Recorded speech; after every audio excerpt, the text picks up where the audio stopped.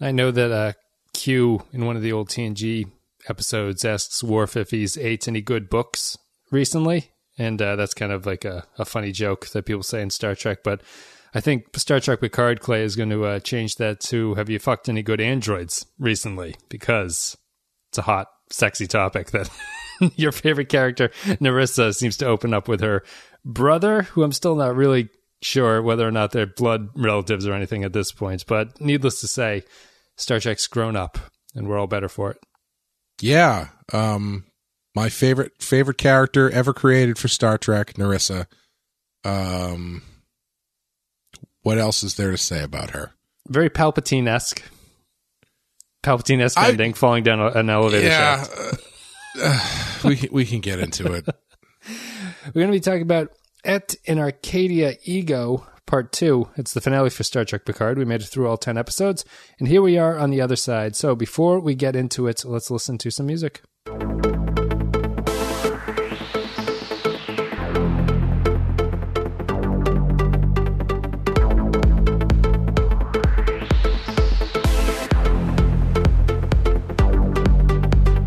All right, so this episode is called Et in Arcadia Ego. It's the second part of the two-parter that wraps up the first season of Star Trek Picard. It's the 10th episode of the first season.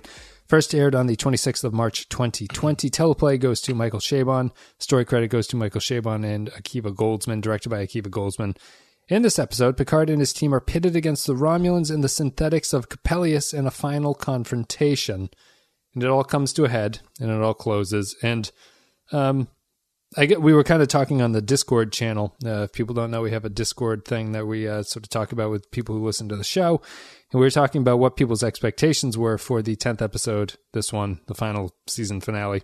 And I kind of hedged by saying like not much would really happen in it. And I kind of feel like I was right. Although at this point, I don't know if I'm so skewed that I think that big shifts are actually not all that big. But I thought, I didn't think this was like the worst episode of the season.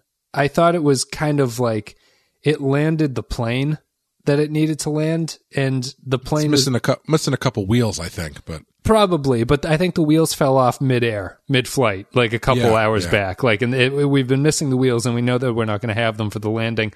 So it did as good of a job landing what the story was at that point. So that's kind of my takeaway. Although this is a series that I find myself like checking my phone frequently while it's on. Yeah. I just feel that there's like not a lot of stuff that really grabs me in it, particularly these latest couple episodes. But I don't know. I'm also just so worn down by this coronavirus and getting ready to move and everything. I don't know if I feel like relief that this is over or something like that. Yeah, I was not looking for, even after the last episode, I was not looking forward to this episode because I was not looking forward to it because I was excited to see what happened. Because honestly, I honestly didn't really care.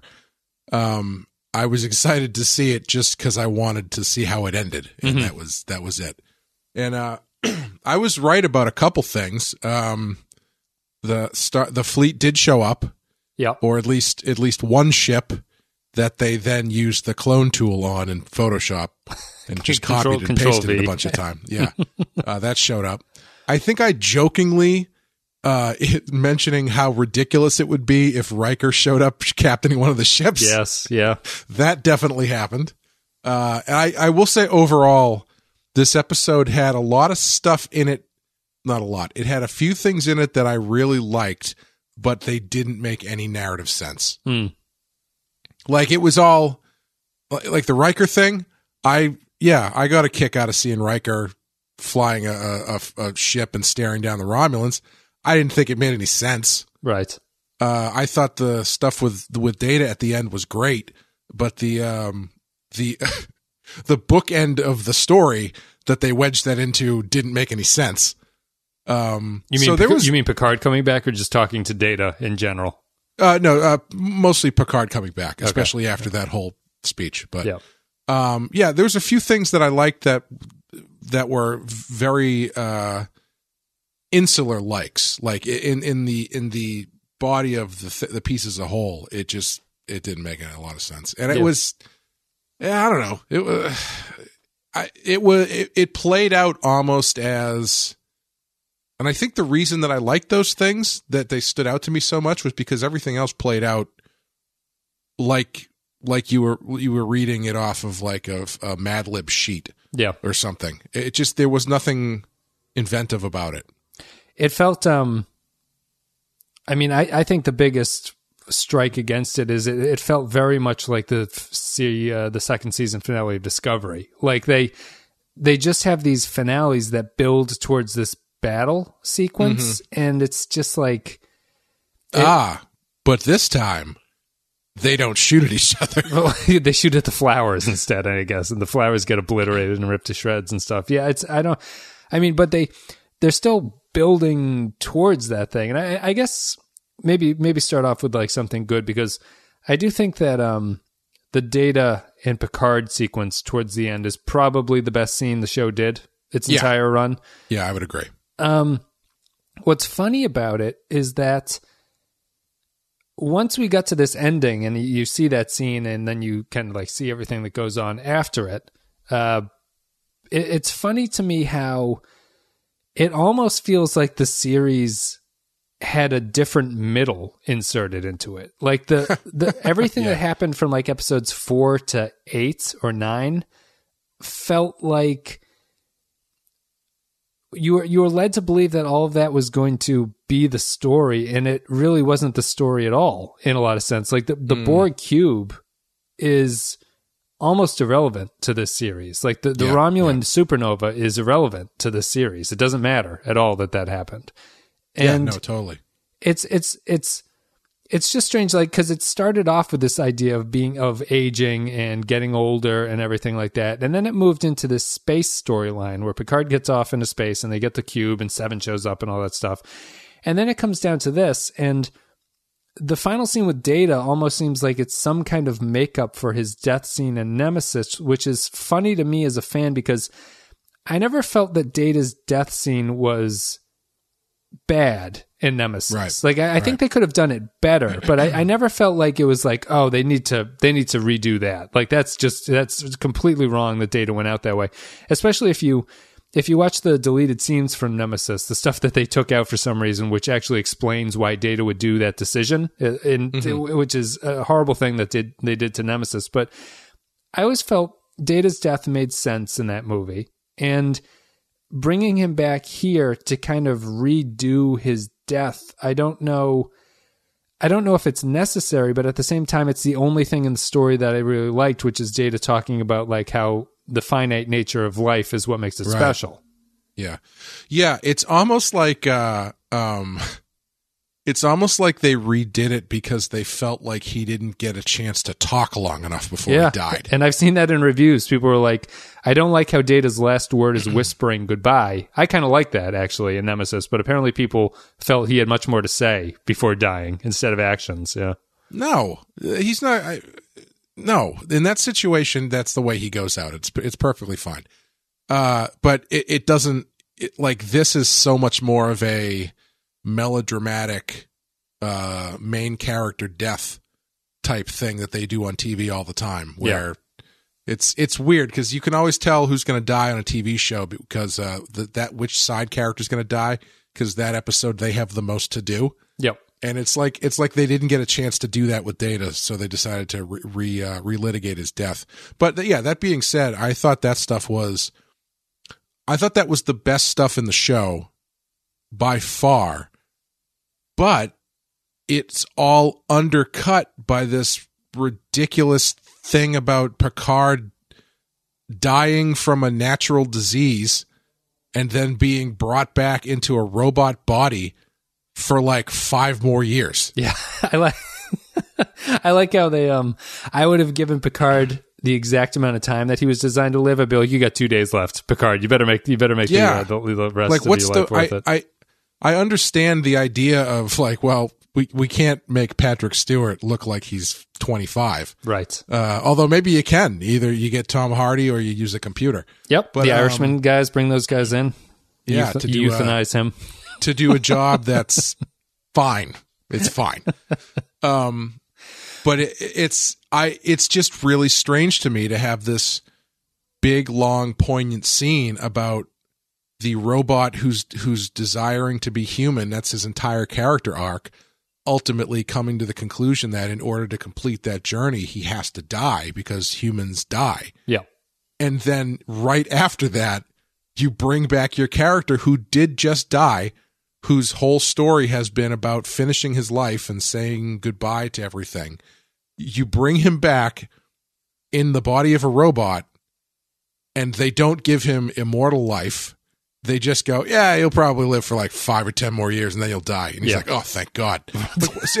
It's not like he was poisoned or something. You know what I mean? Right. It's not like in the second episode, the Zhat Vash slipped him a slow working poison that was going to kill him by the end of the season. So like he was killed as prematurely as a 94-year-old person could be killed.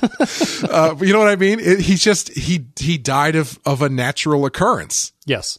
He lived his life. He lived his life. He completed his mission, and then he died, which is the whole conversation they have. And then they just, there's a season 2, so we got to put his brain into an android. They got that landfill android that looks just like Picard, so we may as well just call him Picard. He's a golem of the Jewish faith. You wanted me to do you a favor. Yes, sir. When you leave, I would be profoundly grateful if you terminated my consciousness. You want to die? Not exactly, sir. I want to live, however briefly, knowing that my life is finite. Mortality gives meaning to human life, Captain. Peace, love, friendship, these are precious because we know they cannot endure.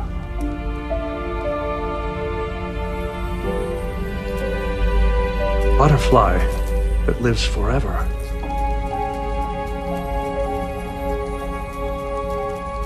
is really not a butterfly at all. Very well. I will do what you ask. Thank you, sir.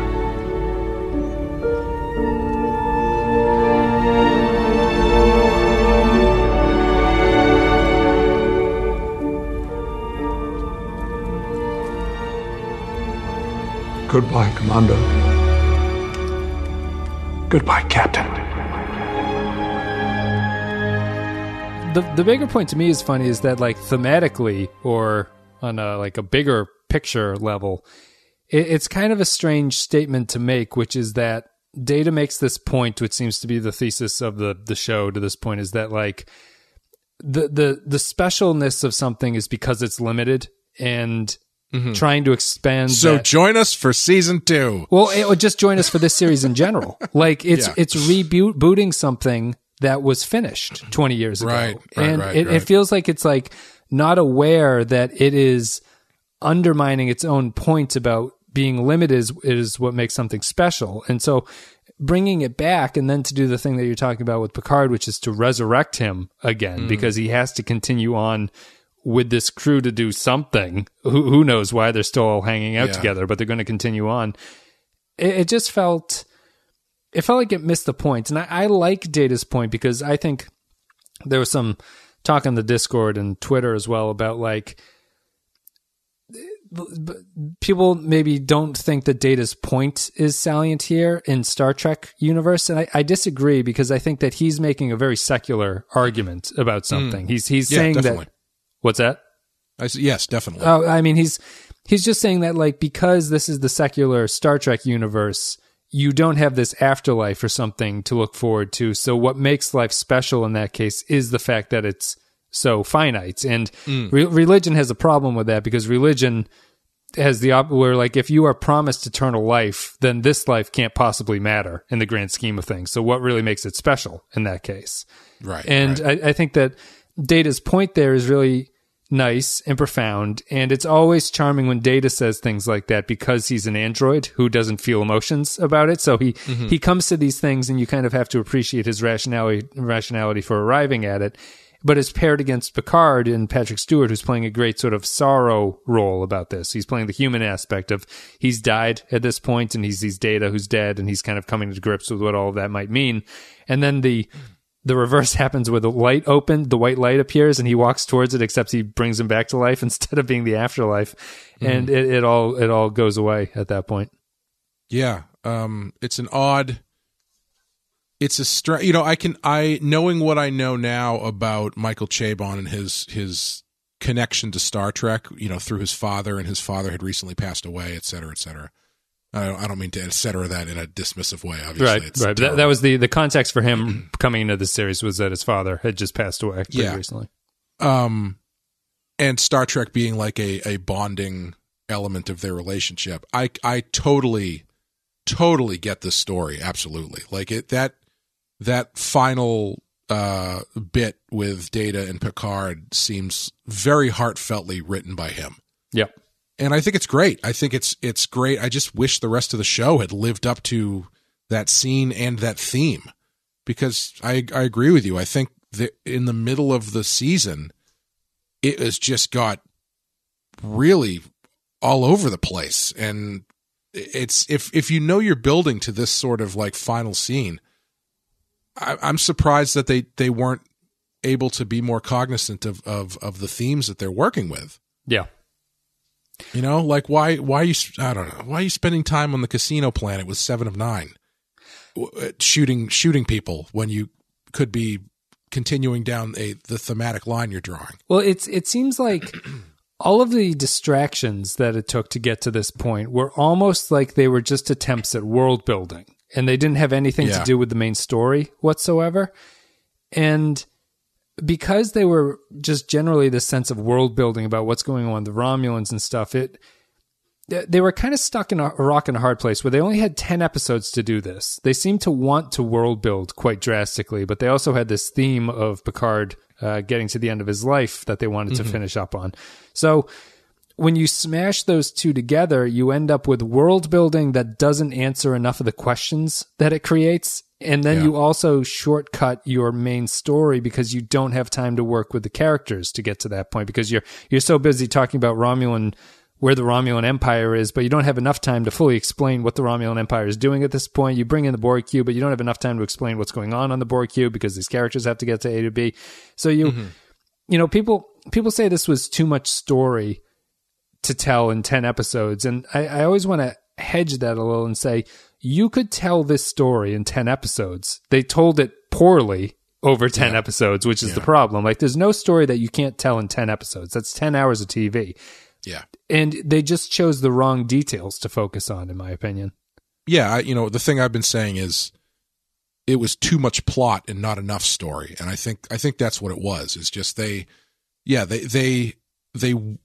created this story Bible, I assume, probably full of all of the world building that they did, and they just felt the need to jam it all in there instead of focusing on the important details. Like the entire thing that kicks everything off, the ban on synthetics, they hand wave that in one line of dialogue in the last episode. Yes, where they're just everybody's walking around. Discovery. Yeah, and then Soji's like, "Well, I guess I can be part of your team now that the synth ban has been lifted." Yeah, Picard winks at her and says, "Me too, baby, me too." Yeah, 24 hours after this giant standoff with the fucking Jot like it's a lot of that stuff where they had so many things in play that they had to balance all these plates. Not only did they have to spin the plates, but they had to figure out how to get them off the sticks without breaking them. I mean, now we're just going to go into the sort of, well, the other thing I liked about it, I do like the music on this series. I think the music is very evocative and very good, and I think that they did an excellent job with the music. I have one gripe for music in this episode. Sure. When Riker shows up and he basically tells Commodore O to stand down or else Starfleet's going to blow the fuck out of them, they pump in a bit of the Star Trek, the TNG theme. Yes. And I was like, if ever there was a misunderstanding of a show, Riker says fire on a Borg cube once. And then the one thing everybody takes away from him on Star Trek is that he was a He's a hothead. He was a hothead ready to open up fire for the sake of the Federation. No, that's not how it goes. You play the TNG theme when Commodore O stands down after they don't fire a shot. Right. Yes, after they talk to her. Yeah. I generally don't like the use of the old themes in this series. Every time Seven appeared, they played the Voyager theme. That was another one. I think they play the Voyager theme after she like front kicks Narissa off of a balcony. It's like, what? I think Narissa is probably a good place to start because it kind of connects the two things that we've been talking about here, which is that the reason Narissa, I think, is such a terrible villain is that she has really no reason to exist, and her entire story could have just been combined with O to make O a character who's actually prominent in it. Yep. And like Narissa does not need to be on the cube with Narek. And O could have easily served as the kind of boss of Narek who's telling him what to do and is kind of pushing him hard and not really giving him credit for what he does, because apparently Narek's whole arc has been that he just wants people to acknowledge that he's doing a good job, and he betrays the Romulans because his sister doesn't say good job or whatever the fuck he wants to say. Yeah. He refers to himself when he's talking to his sister as a Jat Vash washout. Right. So apparently they're not all women, which is, he failed to sort of get through it or something. But what does that even mean? It doesn't have any bearing on anything because we don't know enough about them to understand how their like ranking system works. Right. Yes. And it's just the plot in the series just feels overstuffed with these kind of things. Like Narissa has no reason to exist in this show. It's O is the entire character that needs to be there along with Narek. Yeah, and I mean, I laughed out loud when they like right before a commercial break for the first time in the episode, and the first time since like the third episode or whatever. They cut to O on the helm of the ship, and she says something like, "We will be there soon," or something. Like it was just like, "Don't forget she's here and she's evil." Right. Yeah. Apropos of nothing, and not really understanding what her place in the story is to a certain extent. It's like, oh, she's here and she's the bad guy. But yeah, you easily could have combined her and Narissa. Narissa, like, first of all, how did she escape from being torn apart by a bunch of XBs? She got beamed out of there. Beamed out of there onto what? The Warbirds. How is that possible? Oh, I mean, okay, I saw that happen. Like I saw the when that happened in the episode, I saw the green transporter thing. But she's still on the cube. That's true. She's still on the Borg cube. So maybe So did she just like beam herself over to a different room or something? I guess so. Yeah. Does she never get off the cube? I guess she never does. No, because when Narek shows up, she's like, I've been sneaking around on this cube that is still suspiciously landed right side up somehow. and like the only reason she's there, I don't even know what she does in this episode. They see her like poking around on the computer for something, and then she gets punched off a roof. Yeah, that's the only reason she's there, is so she can get punched off a roof. Yeah. It would have been so much more satisfying if the XBs had just torn her to pieces. I do. Yeah, I would. I'm still very upset about the whole Borg thing here, but I mean, also, sorry, they have Seven kill her because she killed Icheb, right? No, she killed Hugh. I don't know. Does Seven know that? I assume that Elron I guess she probably told her. Does. Yeah. Yeah. Maybe a bigger point that I think is kind of funny and doesn't really work with me is that the Jat Vash have been their entire existence is based on eliminating artificial intelligence for whatever that means. We've sort of talked about the weakness of defining that. Yeah. They go to this great lengths to wipe out this nest of vipers or whatever they call it, and their entire philosophy that drives their way of life, that drives every decision that they make, is undone by an AI acting nice to them, right? And where is the logic there where they don't just go, they're only lying to protect themselves, they're still a threat? Like, why does that convince anybody of anything? Yeah. It shouldn't. Absolutely not. It's such a... It seems like it's an attempt at sort of like this optimistic TNG outlook on things, but it's just completely not. grounded in anything that's going on with what you've done for the setup here, between this group that is like all consumed by eliminating artificial intelligence and then a group of androids who seem perfectly capable about bringing about the end of the existence of like life in the galaxy for some reason. Yeah. It's just a strange, I don't know. Like, I don't buy it. I don't understand what the Romulans point was. It's absolutely insane to create the Zhat Vash as this group whose entire drive is the eradication of synthetics because they saw this universe or galaxy ending premonition about what they could do. And the lengths that they've already done, the lengths that they've already gone to achieve their goal, the Romulans are talking about. They've killed people. They've infiltrated Starfleet. Yeah, infiltrated Starfleet. Sent Jurati to kill Maddox or what? Like they're about to blow up an entire planet, and then Soji just decides to click the off switch for 30 seconds. Even after you see the giant space tentacle monster on its way out of the hole. She shuts the thing off and Riker threatens to blow her up and they're like, you know what?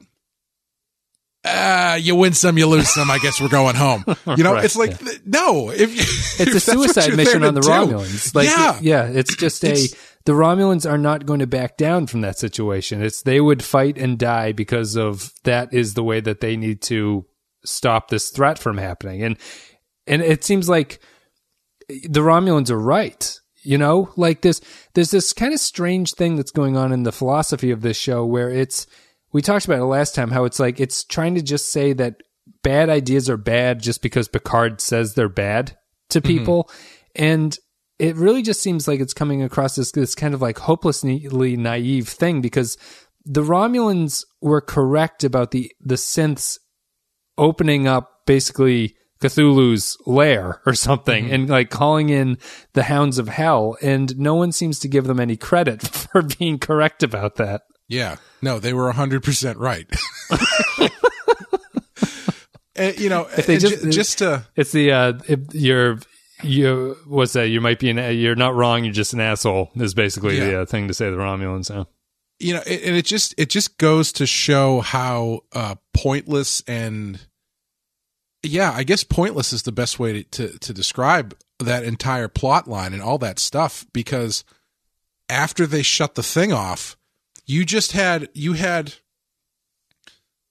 the head of security for all of Starfleet revealed as a super secret Romulan agent who was taking a bunch of warbirds to go destroy this planet full of people who are now under the Federation's protection because Picard made a phone call. Yeah. And Riker backs him down, and then everybody just leaves. Yeah. Like the Romulans just like, and they just leave, and then Riker's like, well, I guess you can take it from here, Jean-Luc, and then he just fucks off. Yeah. Like I feel like there's some sort of procedure that should be happening here. You'd have to lock it down a little bit, you'd assume. A couple ships would stay behind. I like that Picard did not tell Riker he was dying. Sorry. Right, yeah. At the very least, have Riker, I would love to have heard him say this, but have Riker have some dialogue where he's like, Commodore O, something, prepare to be boarded. You're being court-martial is, something like that. You know what I mean? Yeah. Yeah. That would have been great dialogue for him. But I mean, it would have been like, so is Commodore O, does she get to keep her job? Because she technically didn't do anything. Right. She was just testing. She goes back into Starfleet. She'll be the J. Jonah Jameson character of season 2, basically. Like, damn you, Picard.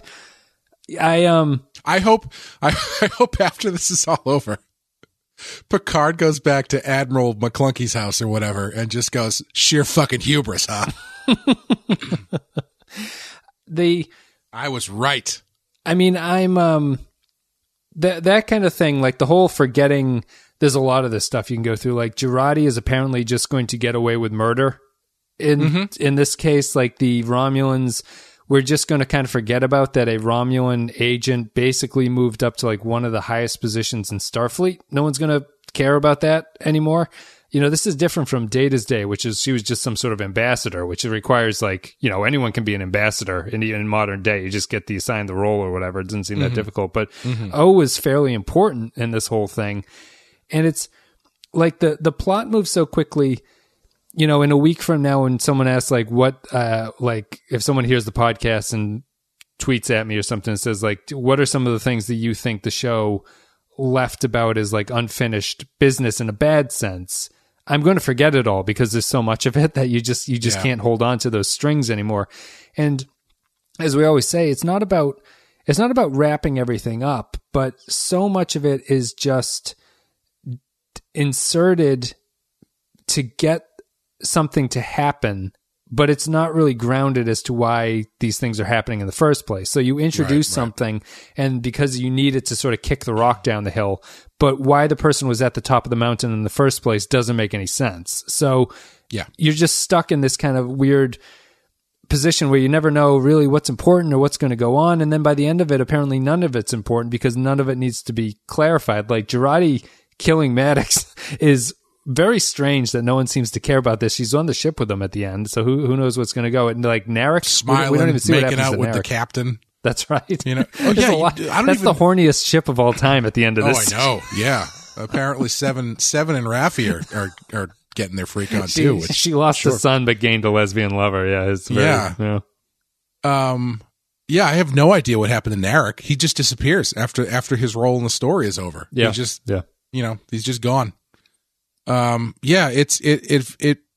not to mention the fact that the entire conceit of the synth argument is that they've created synthetics. They've perfected the technology to the point where they're indistinguishable from human life and should be treated as such.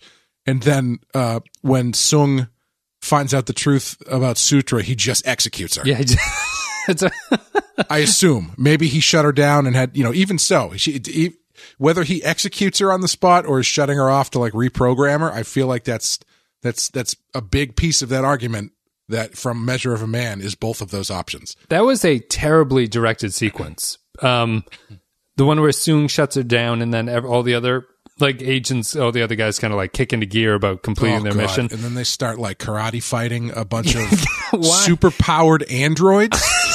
There's like 3 people there, not to mention the fact that their whole plan was to blow up the thing with a bag full of grenades, which they hide one inside a soccer ball.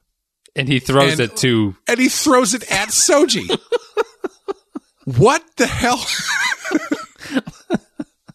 That scene to me it's awkwardly directed just because like the direction is one thing. I think it's very stilted and like the kung fu shit is just like out of control, but also the androids don't fight back really. Like everyone is just kind of like, do the plan. And then you look at Rios is like, I'm going to throw the bomb. And Narek is kung fu kicking and Raffi's just standing there. But it's this really non-kinetic action scene. It's supposed to, I was imagining you're supposed to feel like they're like breaching the gates and they just need to throw this bomb and like that'll be the thing that'll like save the day, and all the androids are trying to pull them down and like smother them beneath their android bodies or whatever, and it just comes across as so inert and so inept in what they were trying to do. It was really distracting. Yeah, it was it very much stood out as a not super well thought out action sequence. Yes. Yeah. That's a better way of saying what I took along. It just was so poorly designed from a blocking and like execution. Well, not standpoint. even that. I mean, just like the concept of it just doesn't, I don't know. It feels very like on what world do you write and then Rios and Raffi and Elrond, what the fuck is it? Elnor. I called him Elrond. Yeah. Elnor. Yeah. Exterior Soong building courtyard. Raffi, Rios, and Elnor start karate fighting a bunch of super powered synthetic people. Like what? Like it just doesn't make any. It's not a great look. It feels a very stock thing. Yeah. Same with Seven and Narissa. It was a very a fight scene for the sake of a fight scene. Yeah. Yep. No, 100%. Can we talk for a minute about the fucking sonic screwdriver that they gave them in the last episode? Sure. That can match the ocarina from Zelda that magically fixes the ship and then also magically allows them to create holograms of themselves to be far. What? It's it's just it's a piece of magic. It's a magic stick in a Star Trek show used for to work their way out of two plot problems. Yes. Well, the first one is just to show how it works. It fixes the ship, and it just shows you that anything is possible with this thing. And then the second one is they can make copies of themselves to confuse the Romulans. I have such a huge problem with that, because it's comes out of left field when they introduce it, and it's introduced in the way that it's like, yes, it can do literally anything. Yep. Just think about it. Yeah, and then they use the lantern rings, basically the Green Lantern ring. Yeah, it was very similar to a Green Lantern ring. Yes, and then they use it in this to create the illusion of a fleet. I don't know, man. That's pretty lame. Yeah. Although when Jurati uses it and it makes copies of her face, I did laugh for whatever reason. It's a very silly scene. I guess it just sticks out. Like, I don't really even have much of a problem with that stupid thing. Is like it seems so. Maybe it wasn't a big enough a deal for me in the series to really bother me about it. It's incredibly clunky, and it seems to exist just to have them. It's kind of a stark contrast with older Star Trek episodes, right? Like the solution to the problem you'd think would have been a minor plot story in an old Star Trek episode, right? Like they have to kind of work on this problem to figure out how they're going to beat the Romulans, but the pacing here doesn't really allow you to have any time to come up with that kind of thing where you have Rios and Raffi working on it.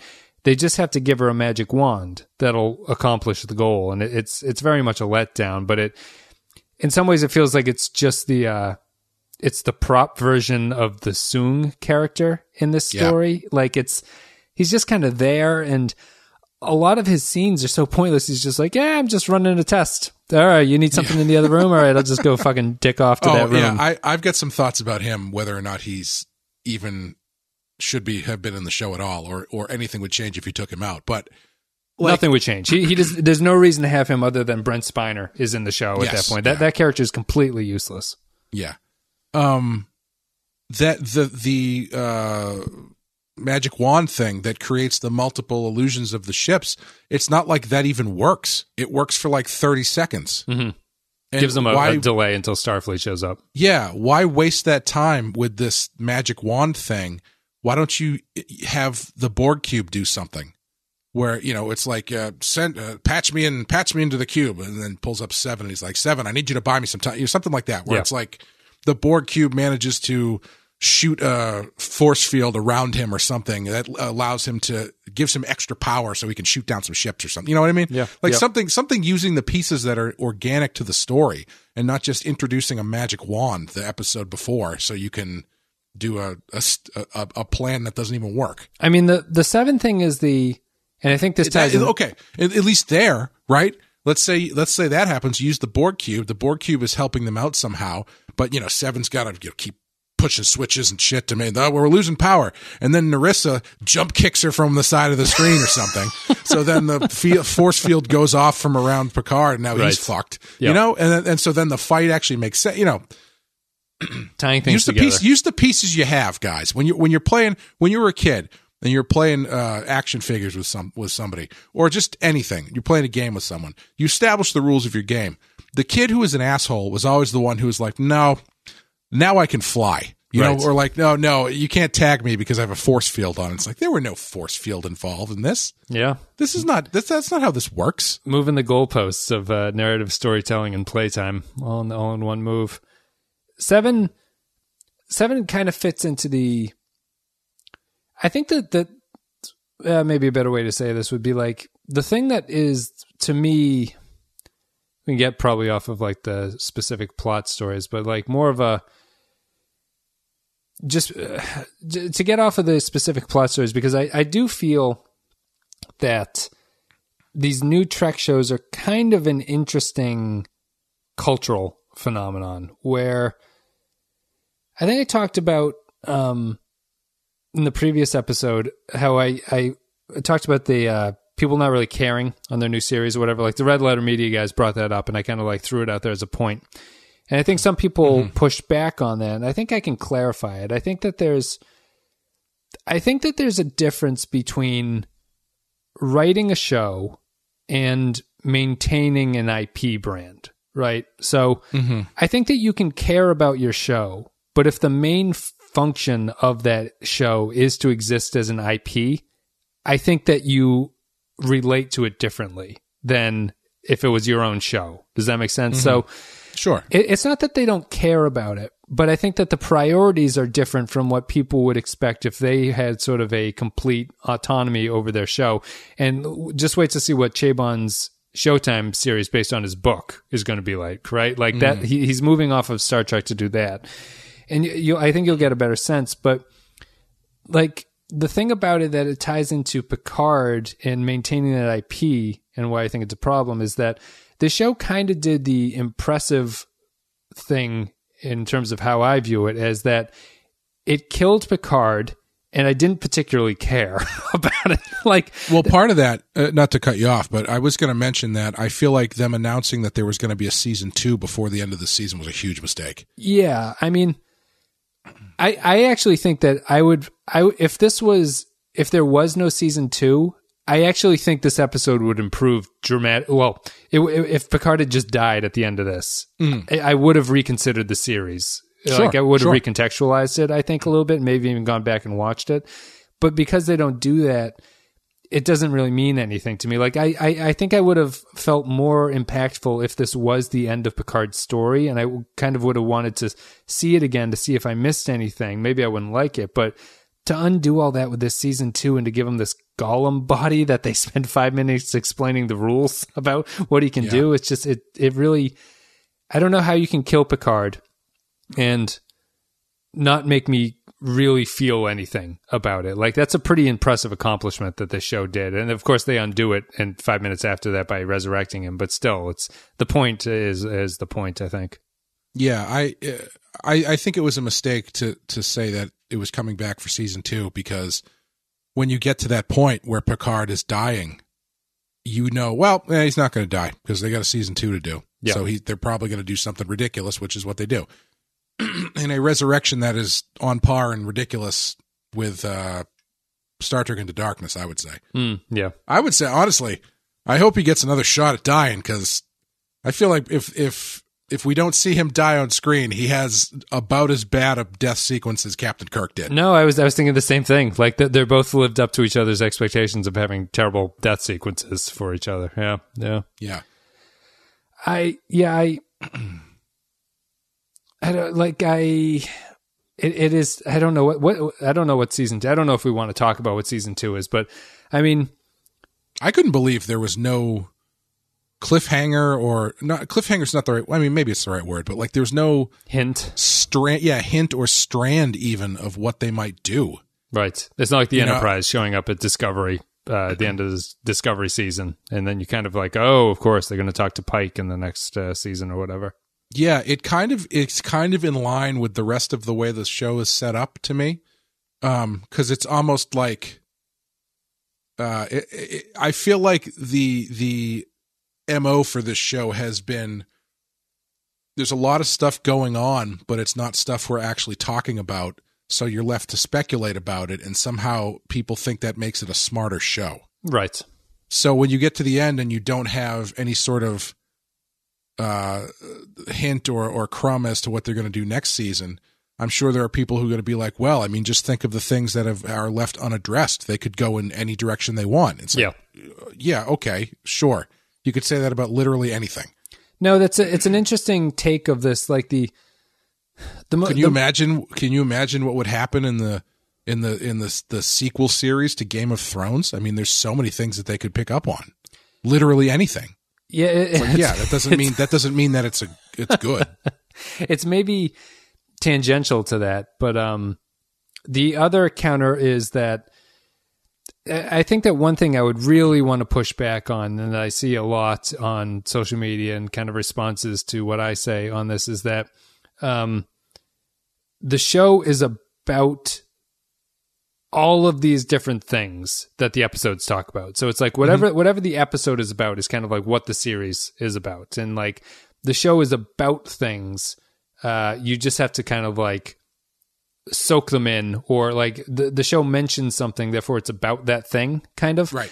And that's not really good storytelling. Like this series and Discovery suffer from a lack of like theme throughout them. And what I think of that counter to the art, like that, when people say that to me, is like, does that mean you watch or you play Super Mario Brothers and you go, this is a video game about plumbing?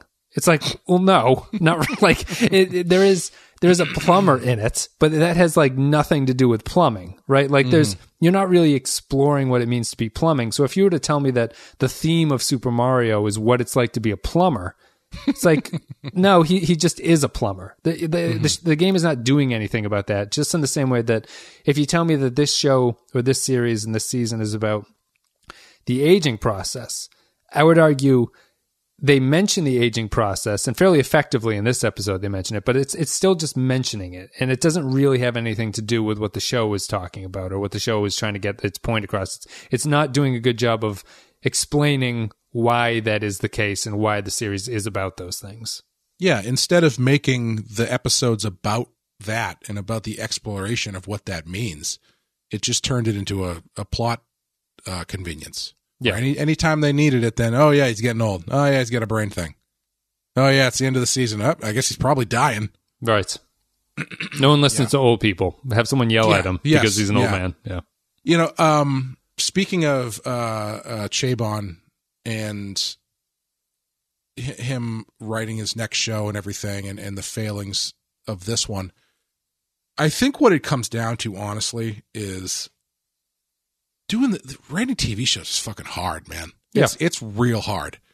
And clearly they had a lot of stuff that they were excited about. Like I know I've seen this plenty of times before where it's like you've got so much stuff that you really want to get in there, and so you end up just cramming it in, and you're so excited about all these ideas that they end up getting short shrift because you got so many you want to put in there. And then by doing that, you lose, and also because they probably don't write these scripts all at one time. You know, as you get into the season and start doing this stuff, it's harder to drive that ship once it starts moving. You know. Yep. Making fixes is much harder once everything is in motion. Yeah. And that stuff can get away from you, and you have so many things that you want to put in that you put so many things in that you end up just losing sight of what you were trying to do originally, you know? Yeah. I get it. I hope that it's something, I don't want to, I sound like an asshole saying this. It's not like I've ever done this before, but I hope it's something that he has learned from. No, did you read his Variety interview? I didn't. I read a couple of the clips that were, I assume Kyle posted it because I didn't read it. he talks about, I thought it's a good metaphor. He talks about writing for TV as basically an Etch-a-Sketch, which is that when you I saw that, yes. When you turn the two dials, you are turning basically plot and characterization. And the hardest thing to do on an Etch-a-Sketch is to make a perfectly 45-degree angle line across the X and the Y axis, because you have to turn both at exactly the same time. And he's just saying that, like, that's what he sees as the struggle as to writing a serialized TV story, is to have your characterization working as the same as your plot is working. I don't know if he thinks this show hit 45 degrees. I think it's like a 3-degree line that he's done for this. Like and it's probably not his fault, because Discovery runs the same way. Discovery does the same thing. It seems that there's a higher up order saying that you have to have more plot in these things. You have to have things churning. You have to have this. Honestly, it doesn't really make any sense to me, because they release them weekly. So it's not like they're trying to kick off a binge mode type thing where they want people to churn through these. You still have to wait for a week. So I don't understand why they constantly have these sort of cliffhanger plot mysteries piled onto it. But it's so consistent with Discovery in that regard that I think he was fighting back against something, because he has that other telling quote in that Variety article about his original idea was just Picard hanging around in France solving like minor mysteries in town. And that's more of the character angle on that. And it feels like he and the rest of the writers are kind of pushed into this, for whatever reason, this new style of storytelling, which is just to bombard people with stuff so that they can't realize what the problems are almost. Yeah, like we had talked last episode about how it's shocking that for all the talk about synthetics being outlawed and there being this big prejudice towards them, not one of the characters has that prejudice. Right. And how he's like, oh, yeah, well, how come Rios? Rios makes perfect sense for him to be prejudiced against. Someone on Twitter responded to that. I can't remember who it is. I'm sorry. By saying instead of Rios, the captain should have been one of the girls from the short trek, which would have made way more sense. Wait, the captain? Yeah, because I mean, 14 years later, you've got this girl. They were like 10 or whatever. Oh, Rios' captain should have become one of those girls. Yeah, instead of Rios. No, I see what you mean. I see what you mean. Instead of the character of Rios, that character, the captain of the La Sirena, should have been the adult version of one of the girls from that short trek. Sure. About going to school where and then the Mars thing happens, because you've got this character that you've already introduced that's got that built into. This probable prejudice against synthetics built into it. Yep. But instead of doing something as smooth as that, they got caught up with, oh, what if he's ex-Starfleet and he had a captain and they ran into these synthetics and one of them looks exactly like Soji, which doesn't make any sense. And then his captain shoots him and then the captain shoots himself in the head because he can't live with it. Like it's, yes. You get caught up in all of that like intense backstory, instead of doing the smooth character thing that makes sense.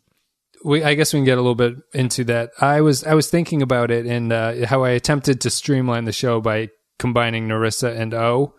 Mm-hmm. I think that Elnor and Rios are completely useless characters in this season. Yeah. Oh, definitely. Yeah. No, Rios. Again, I think it's a question of interesting stuff, like cool ideas that are not really explored or not given time to explore, so they just end up kind of being there. Well, yeah, for Rios, I thought Rios was set up in such a way with his holographic crew that I felt it was almost like mandatory that they kind of explain him in some way. And they didn't, which is really strange. Rios felt to me like he was going to become a very important character.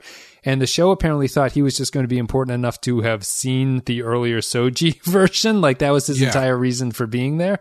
And that's just not good enough, especially if he is such an unusual characteristic as his holograms. You'd just expect more. Yeah. And the other thing that occurred to me in this last episode that bothered me a lot, and I don't know if this is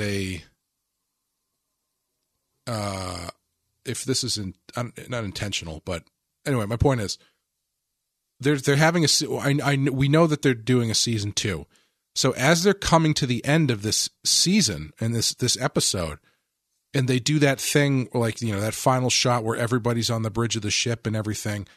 I looked back at the season with a different lens and I was going, wait a minute.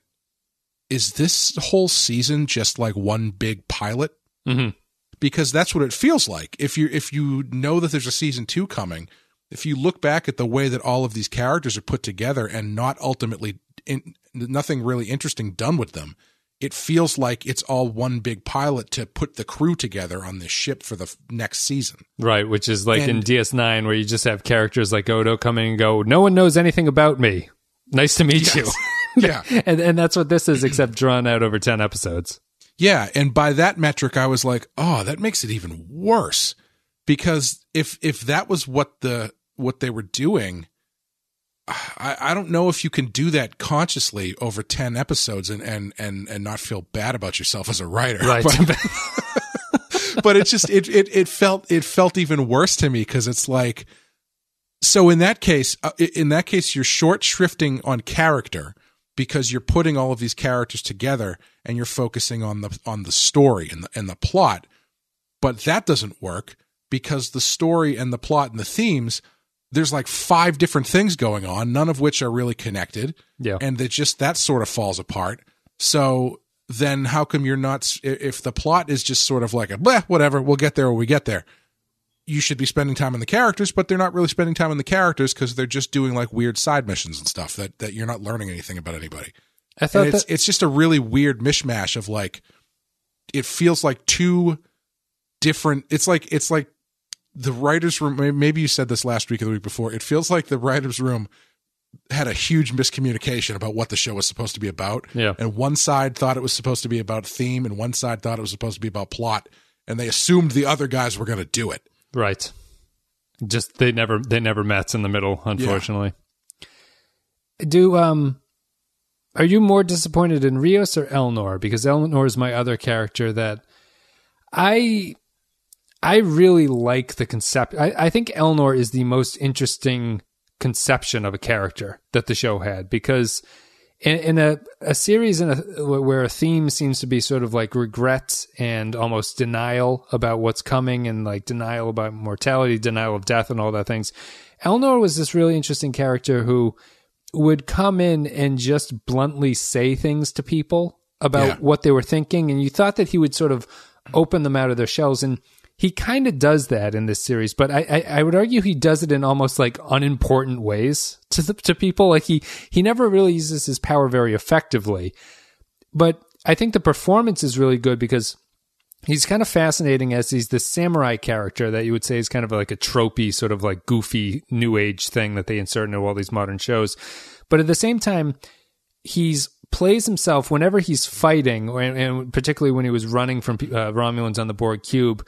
He is scared because his belief system is just like he just has to portray what he's feeling, and he was clearly very scared on the Borg cube, which is kind of neat. It's neat to have this like samurai fighter character who also is almost like terrified as a young kid, but he just never has these conversations. You'd think that would be the character who conversations with Picard and just gets Picard to sort of like discuss what's going on because of his candor philosophy. And it just never happened. So I almost feel like Rios is kind of a cool, goofy setup for something, but Elnor felt like he should have been vital to what was going on, and he wasn't by the end of it. No, totally. I think I would say Elnor is probably a better character than Rios. Because Rios is entirely built out of, he's not a character. He's just a bunch of like quirks, essentially. Yeah. Where he's cigar chomping. He's another one where it's like, tell me something about his character, not telling me without saying what he looks like or what his job is. Likes philosophy and smoking cigars. He likes philosophy books, and he's got like a weird thing because he's got all these holograms of himself, and I guess he's got PTSD because his captain killed himself. But there's none of that ever amounts to anything. He just ends up playing the role of the guy who drives the car. Yeah. And so they don't have anything for him to do, so they give him all of this topical, I should say, surface level stuff to take the place of him actually I don't know, I don't mean to keep harping on this, but all of that stuff that they have him do, all of that work they put into giving him these quirks and little eccentricities about everything, none of it would be as satisfying as if he was just the guy who hated synthetics. Yep. Because then you have a character that is involved in the story in a meaningful way and has a point of view. He's Chief O'Brien when he's dealing with Cardassians, basically. Yeah. And gets into arguments with Bashir.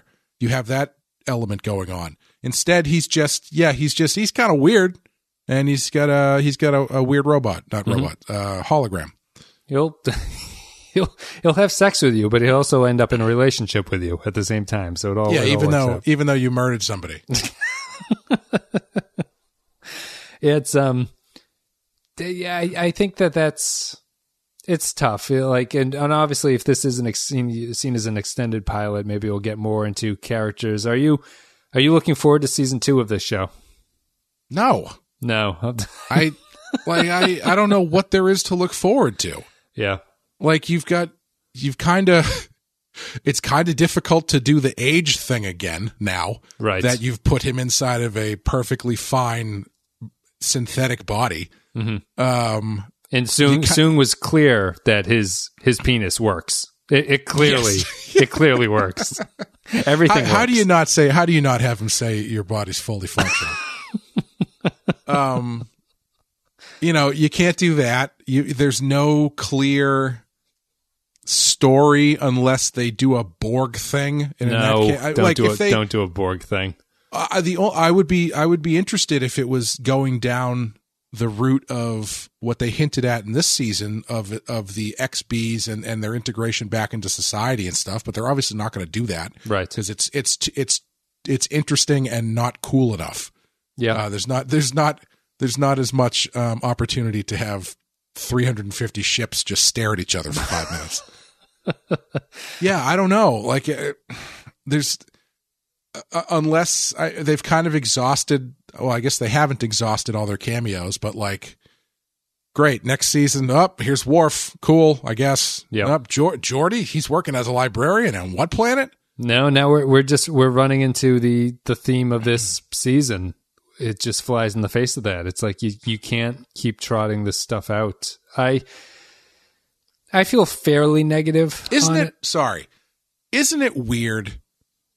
It's just weird overall to have an entire series or season built around this idea that you're getting old. This is your last go around. This is your last chance to do things right. Your last chance to get behind the wheel of the ship.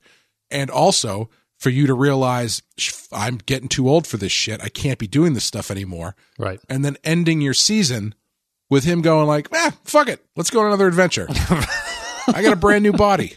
What the hell? What's the worst that could happen? No, it is. It completely stomps on the theme of what's going on there, which is it almost, I mean, I said it, but if it just ended with Picard looking back on his life and being like, those times were special. Obviously, this is what I'm not meant to do. He has this conversation with Data, and that's the end of Picard. I still feel that I don't think that the series the series did not set him up well enough for that to be a great story, really, in my eyes. Mm-hmm. Like you need something better from Picard at the very start of this to make it feel like that's an earned ending. But I think that ending is totally appropriate for the character. And I think that that's touching and a good way to go out. It's very memorable. It gives you the ending to Picard that Nemesis certainly doesn't. Nemesis gave you an end to Data, but you don't really know what's going on with Picard. And it feels appropriate and it feels fitting of Patrick Stewart at this point. But to just step back up and say, yeah, Data was wrong. I'm going back out there. I'm sorry I had to murder Data to get back out there, but I'll murder him again. That's one of the things. I don't know if that's what they're saying because it feels like they're not even considering it. You know, it's like that's the ending we have to have is we have to have him back on the bridge saying engage. Regardless of whether or not we have this scene where we're espousing the brevity of life being the thing that makes it most important. Yeah. Yeah, it's just difficult for me to reconcile those things moving forward. Unless season 2 is about Riker getting to keep his command on that unfortunately poorly designed ship. I have to say, after waiting 10 episodes to see the Starfleet ships, I was underwhelmed by them. They do look like starships. Sure. I will give them that. They do look like an updated version of it. It's really depressing that we were laughing about it before we started recording, but he's like, Commodore O, I'm on the most powerful starship this side of your fucking Uranus. And she's like, oh my God. He's like, yeah, we got 300 of these things. So don't worry. You had mentioned, I had said, oh, it's weird that all the ships just seemed like, I was wondering if using the magic ocarina to create the illusion of a bunch of copy pasted ships was some sort of in-joke to the fact that all of the ships in this episode were just one ship that they just copy and pasted.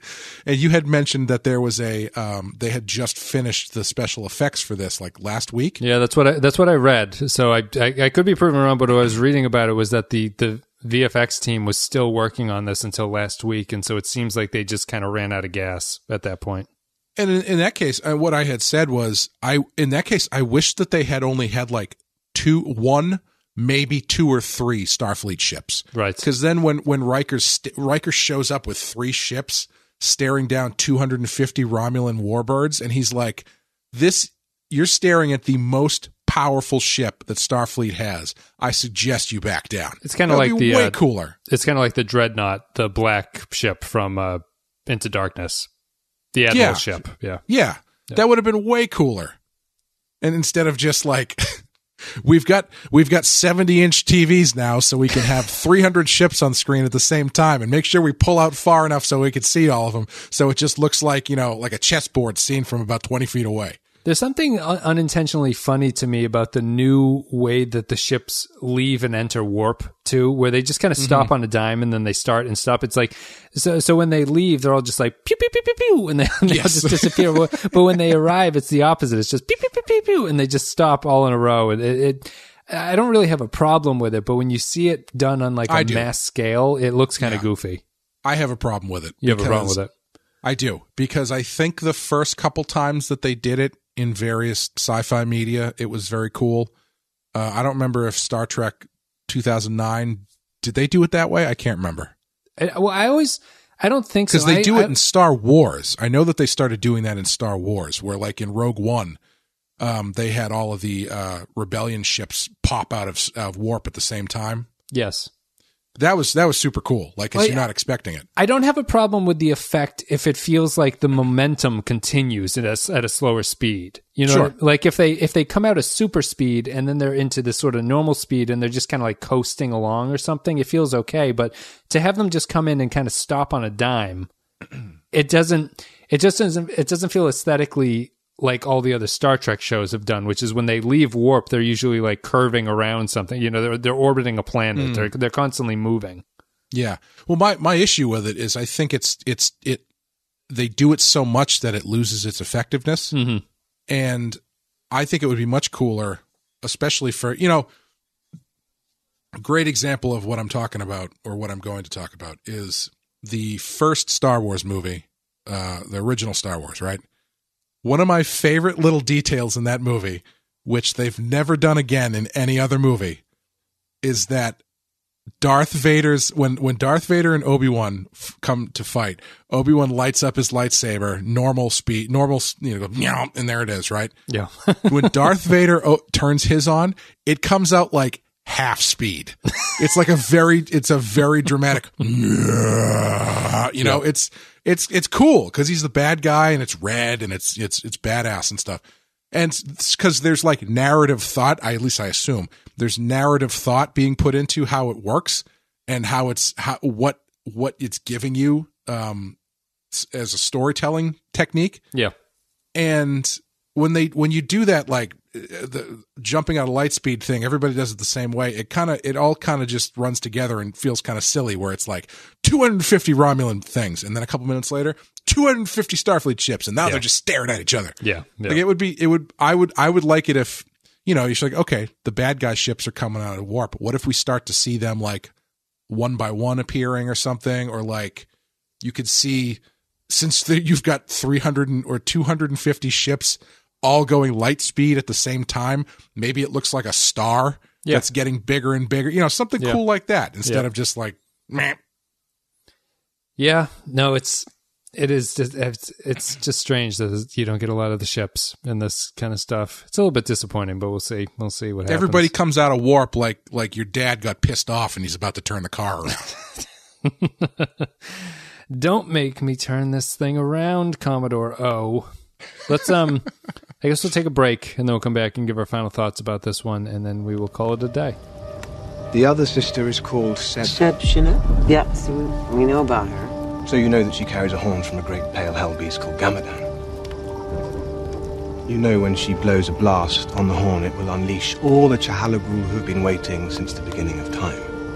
You know the sky will crack, and through the crack in the sky, the Chahalagul will come ravening. You know about the 1,000 days of pain. You know the streets will be slit with entrails of half-devoured corpses. You know the worlds will burn. And the Chahalagul will feast and nurse their brats on blood and pick their teeth with bones. No, we did not know any of that. All right, everybody. So thank you very much for listening. Thank you for supporting the show. If you'd like to support the show, you can go to patreon.com/thepensky file. It's the best way to do it. couple dollars a month, and you get extra podcasts. We talked about Data's Day. We revisited an old TNG episode called Data's Day, and it kind of fits appropriately with this Picard season. We've done a few other TNG revisits. We've watched some movies. All those podcasts are available at patreon.com/The Pensky File. Thanks for listening along with this season of Picard. We hope you enjoyed it. If you didn't, let us know why you didn't enjoy it, I suppose. I think we understand everyone's Picard opinions. or didn't enjoy Picard or didn't enjoy our show. Both. But as always, the Captain Tier supporters get a shout out. Special thanks go to Andrew Cherlog, Ben Douglas, Captain Quark, Cardinal Doomsday, Christian Michaels, Christian Pouch, Darth Mosk, David Beardmore, David K, Dwayne Hackett, Eric Johnson, HH28, Jacob123, Joint Mango, Jordan Cooper, Kevin Reyes, Cal Barrett, Matt Courier 6, Matt Cutler, Matt Ross, Mike Burnett, Nathan Elliott, Neil Brennan, Nick Sergi, Robert Cummins, Russell Ellis, Samuel Custer, Grim Santo, Sean, Stephen Minton, Tark Latif, Tom Howes, Vault 13 Hero, and Will Yates. Thank you very much for supporting the show. It makes everything possible. I think we've talked about our final thoughts really on this one, Clay. I guess just on a personal perspective, these new the thing that's annoying to me about not liking these new Star Trek shows, right, is that, and I mentioned this before, you always kind of just get stuck with these clowns who complain about the show for all the wrong reasons. Basically, you get kind of washed up in these idiots who are like either overly obsessed with like technical details or just obsessed with some sort of like bizarre casting thing, or they have some sort of political stance that they think that this show isn't taking seriously. I feel like it's a lonely place in these shows to have story criticisms because no one else really seems to care about that stuff. And and Chabon is kind of the same on his Instagram stories. Like, he's doing the same thing that all the other producers did for Discovery, which is they're able to dodge hard questions about why is the show doing this by retweeting basically the clowns and sort of making fun of them because it's easy to do. And I just feel frustrated with this new stuff that no one on the production staff, like maybe in 10 years when they release the 16K videos of these or whatever, when they get remastered, there'll be behind the scenes Blu-ray commentaries where Chabon's like, I don't know what the fuck we were doing. Like that was a real disaster that we had going on. Unfortunately, I wouldn't count on it. I think those days are over. The commentaries and the DVDs, obviously. Yeah, all that stuff is just so homogenized now. Like anytime that they do one, it's like, this is just more fluff. Yeah. That's the protecting the IP thing. Yes, right. Yes, yeah. That's what I was talking about before, and that's what's so discouraging about it. And it's just sorry, I don't mean to cut you off again, but like that's why we're never going to find out exactly what happened behind the scenes on any of the new Star Wars movies. Right. Yes. You got to. We'll pay you to shut up, basically. Like we're giving you a lot of money, so you can't feel bad about you. If you do talk about it, you're morally obligated to feel bad, basically. Right. If you don't even, if there's not some kind of contract paperwork in place to stop you from talking about things like that. Yeah. It's kind of a lonely place, and I don't feel these shows don't really give me the fun feeling that even the bad episodes of the 60s and 90s and early 2000s Star Trek do. Like, there's something just very tiresome about these new Trek shows. And I don't have fun watching them. I'm always bored while they're on. And I don't know. Like, I'm probably a little bit more down now just because of like the state of the coronavirus and everything else and being tired and stuff like that. But it's not particularly fun, these shows, I think, is my point. I don't know if you agree or disagree. Yeah, I would agree. This one in particular, I find to be a difficult one because generally my viewpoint on this stuff, whether it's the new Star Wars movies or if it's Star Trek Discovery or any sort of rebooting of a once loved or property from 30 years ago, whatever, is like, I'm not the demographic anymore. These are not being, obviously they're trying to get my money for nostalgia reasons, but like they're not making these things for me. They're making them for other people for the most part. They're trying to get new people into it. The reason that they changed the way that they do the Star Trek movies is because they're trying to revitalize it by getting new people into Star Trek. Did I say Star Wars? Yeah, well, you've been talking about both, but I think they both apply. The reason they changed the way that they do Star Trek from how it was in the 60s and the 90s is because that seems old and they're trying to get new people into it, which is totally fine. Yep. I don't begrudge them that at all. It worked on me with Doctor Who. I couldn't care less about old Doctor Who. I love the new stuff.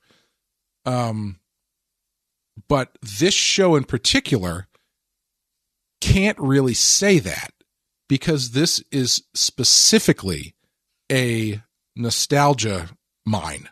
Yes. Which I don't think in and of itself is a bad thing because, it's always, I think there's nothing wrong with going back and revisiting characters and stuff like this, a handful of years later.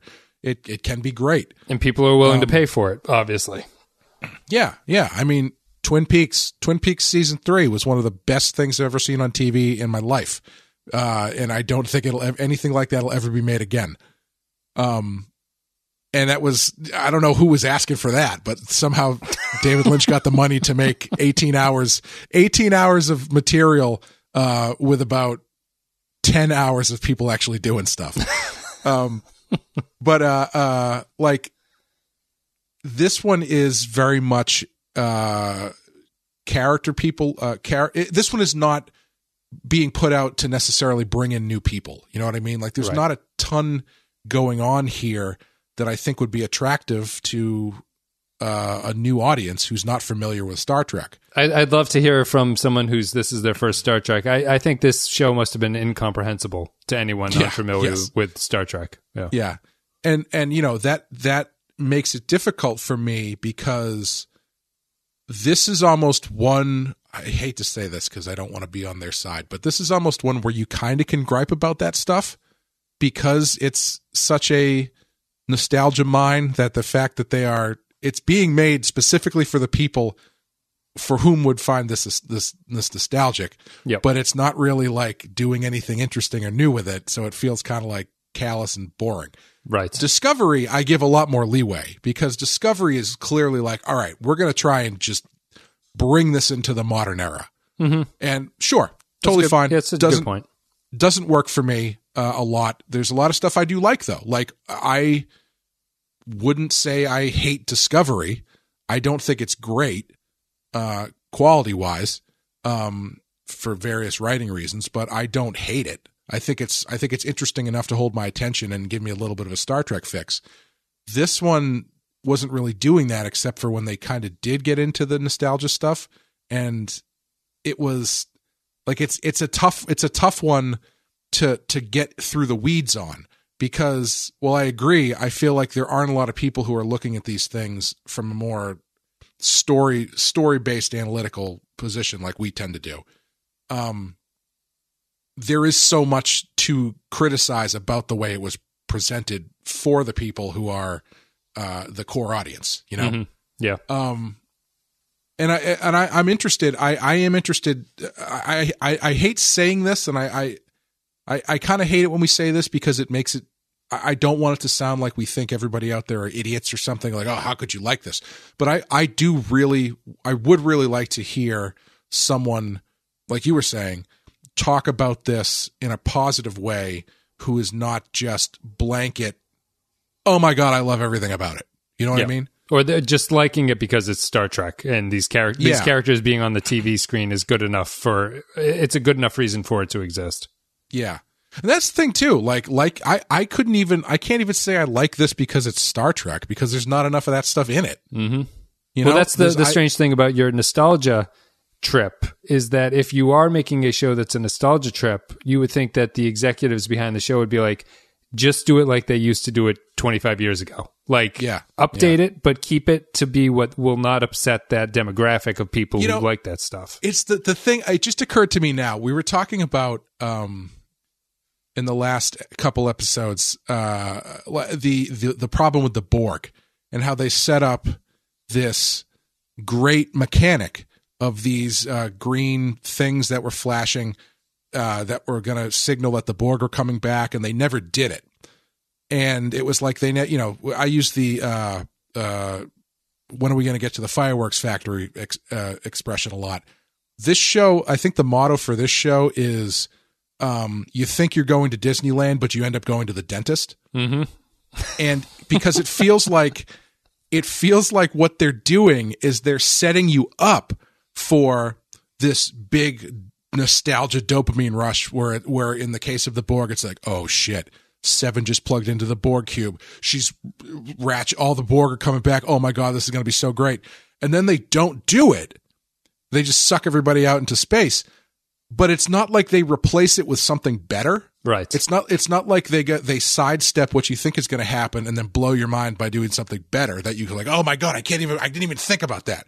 And I know it's a bad example, but it's also not done with something like The Last Jedi's intent. Like, I know people don't like The Last Jedi, but I would argue there's an intent to what Last Jedi is doing, that it's embracing that frustrating aspect. And this isn't doing that for any reason other than it would be inconvenient for the show to focus on the Borg uprising for more than 10 minutes. I think not to get into a whole discussion about The Last Jedi, but I think the difference is that I think they are doing the same thing, except The Last Jedi has the bedrock of the theme that it's going for to kind of like help support those questionable decisions. The point of the movie is based on all of that happening, really. Yeah. Yeah. Whereas this is like, it just seems like they're doing it to try and throw you a curveball, but they don't replace it with anything that, it's like trying to throw a curveball, but just like missing the ball never curves. Right. It just goes off to the side. Just hits the batter in the head. Hits the batter. But you know what I mean? Because it's like they're teasing this stuff that's going to give you this nostalgia pop, but then they're not following through with it, and they don't give you something better. They replace it with something worse. Right. So it really leaves you in this weird place where it's like, yeah, I like the idea, but I don't find anything about it satisfying. Right. I don't need to have, let's put it this way. I don't need to have Picard on the bridge of the Enterprise F or whatever, or the Enterprise X, staring down a Borg cube doing whatever. I could watch Picard do anything. But since the story they're telling me when he's doing anything isn't really engaging to me, I would find myself grasping for the Star Trek things. Right. Yeah. But the Star Trek things aren't there. So it's like, well, at least, even though the story isn't great, I get to see the new Enterprise. I get to see the uniforms. I get to see how the new bridge works and stuff like that. You don't get that stuff. So at least I personally ended up in this weird gray area where there wasn't enough story to keep me interested, but there wasn't enough like things I like about Star Trek in it to keep me interested in that way. So I ended up just kind of waiting for it to be over. Yeah, because go ahead. Sorry. Well, no, you're probably at a weird. Your relationship to Star Trek is different than the people who clearly like the stuff just being on TV, and it's not really a negative to them or to you or anything, but it's your sense of quote unquote fandom, I suppose, towards the material is just not seeing those things is probably not good enough for you. It's just kind of like the last resort, like break glass in case of emergency situation. Yeah. And I think other people are more than willing to just turn the TV on and then break the glass immediately and say, just give me that thing. And that's good enough for me. And I probably lean towards at this point in my life, like what I would want from TV would be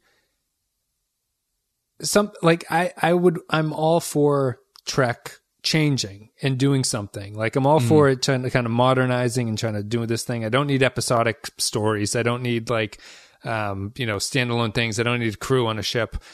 But what I do kind of need is that it does have to be a good story. It has to there has to be a reason for the show to exist. Yeah, and it's just not good enough to have these characters in this universe exist in a series that is putting out C- D+ narrative. It's just not good enough to hold me.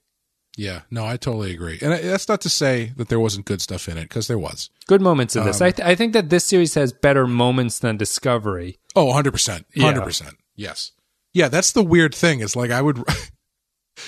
with Discovery scratches that Star Trek itch more for me, because I can, at a certain point, I can be like, whatever. And then I can just look at the uniforms and go, man, that Pike's uniform is pretty cool. Right. That's a nice shade of yellow they got there, yeah. Yeah, that Enterprise bridge looks really nice. They did a good job. I love the badges. Those things look great. I can kind of shut off my mind and just be like, I just love the Star Trek stuff being on TV. Mm-hmm. but this one I couldn't do that. But there were in this episode specifically. Sorry, I got mixed up a little bit there. But in Discovery, you don't get those like really satisfying character things. No, because because of the that's where the writing is so lacking. Whereas in Picard, you would get like little glimpses of what this show could have been, and the characterization that was like so satisfying. Like in this episode, not just the scene with Data, but that scene with Jurati where he says something like, was it humanity is a responsibility? It's not just a right, it's a responsibility or something like that. Like where before they go into their final thing, he's got a great little Picard speech he does. And you get bits and pieces of that, but it's so disconnected from everything else that's going on. It's just hard. It's hard to get excited to watch 40 minutes of bleh just for the hopes that Patrick Stewart gets to perform like a good Picard monologue. Yeah, no, I know. You didn't feel when he sits down in the chair. I think you're supposed to feel that that's a big moment for him, and it just shows hints of what could have been in that moment. You know what bothers me about that? Again, it's like it's a I feel like there's a disconnect of like what would make people respond that way. Having him sit in the chair of the La Sirena, and you get like a nostalgia feel for him sitting in the cockpit of a spaceship, is like if he had sat in the driver's seat of like a Ford Viper, or sorry, a Dodge Viper or something. You know, it's like I don't consider Picard being a pilot of a ship being the thing that like, oh man, he's back in the car. You know, it's like, no, you want him if he gets onto a Starfleet ship and does that. It's absolutely. It's not about driving. It's about telling the guy how to drive it, you know? Yeah. And it's like, it's the thing he's known for. It's like Batman. If Batman goes 10 episodes without driving the Batmobile, and then in the 10th episode, he gets into the DeLorean, I don't go, oh man, it's so great to see him back behind the wheel of the DeLorean. You know, there's just back behind. Yeah. Just seeing this guy pulling the lever is not quite enough for me. Yeah. Yeah. It's, you know, I'm starting to think there's a lot of similarities between how this is handled and how Generations is handled, oddly enough, because I was just thinking, I feel like that miscalculation is on par with the fact that they didn't put Kirk on the Enterprise. Right. Yeah. You know, it's just like it's a layup. I don't know how you get Picard onto a Starfleet ship, but it would have been nice. Well, let's wrap it up there. Thank you guys very much for listening. You can check out patreon.com/thepenscapel if you want to support the show. Otherwise, you can go to all the social media links that are down below: Twitter, Instagram, Facebook, blah, blah, blah, all that stuff. I'll be announcing plans. I'm moving this week, so there won't be a podcast next week. So I'll announce plans for what our next thing is. Let us know what you guys would like to do in the meantime, because Discovery's been delayed, and that's a good thing, in my opinion. Well, there will be a Rotten Horror Picture Show next week. There'll be that's right. So you have a Rotten Horror, but you won't have a Star Trek coming out. So you check out the Rotten Horror.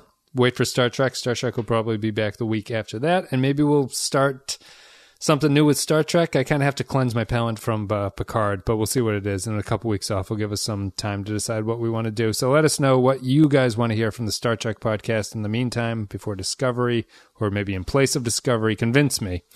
Otherwise, I'll be honest with you. I'll be honest. Mm-hmm. When we were done with Deep Space Nine, I said that I think I might need a break from Star Trek. Yep. I consider Picard my break from Star Trek. I was whatever you want to do, Voyager, Enterprise.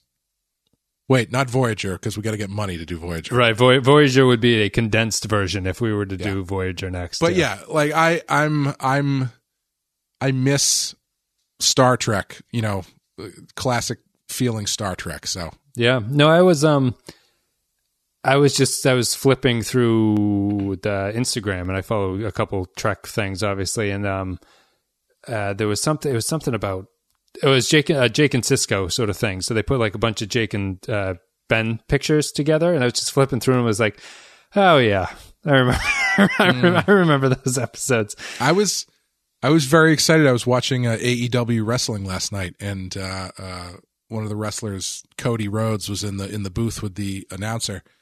And long story short, Star Trek came up, and Cody asked the announcer, Tony Schiavone, he's like, "Who's your favorite Star Trek captain?" And Tony goes, "Well, Sisko, obviously." Mm-hmm. And Cody went, "Sisko was a commander until he got control of the Defiant. He's not even that much of a captain." And I was like, yeah.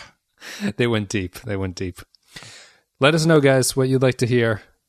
Picard has been our break from Star Trek, but I'm obviously some of you really enjoy that show. Let me know why. We'll see about if we want to do another thing where we talk to somebody positive. Let me know if there's anyone out there positive and critical of the show at the same time. Otherwise, hope you guys enjoyed the podcast coverage of Picard. Hope you enjoyed Picard, and we'll be back with more Star Trek, but maybe not next week, maybe 2 weeks from now. Thanks very much for listening. We'll see you next time.